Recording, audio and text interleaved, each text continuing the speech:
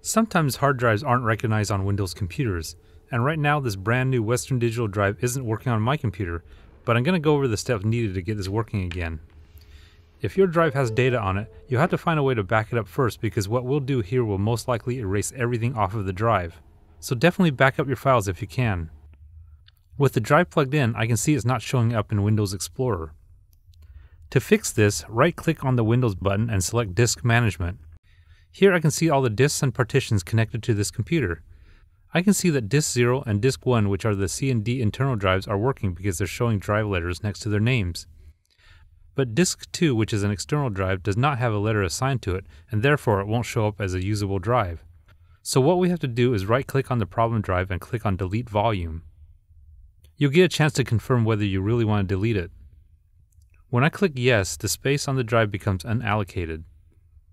Now I'll right-click again on Disk 2 and click on New Simple Volume. Keep in mind that yours might be a different disk number. Here I'm going to click Next, and then Next again. In this window, you don't have to choose a drive letter, but I'm going to call this the L drive.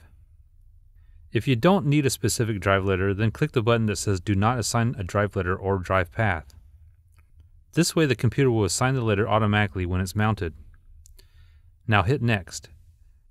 If you're only using this drive on Windows, choose the NTFS file system. For Windows and Mac compatibility, you can choose exFAT. And there's an option to name the drive if you want. I'm just going to give this a quick name for now. And then let's leave the check mark where it says Perform a quick format. So this is all looking good, so hit Next. So here on the last step, click on Finish. In a few seconds, you can see that Disk 2 is now ready and assigned the drive letter L.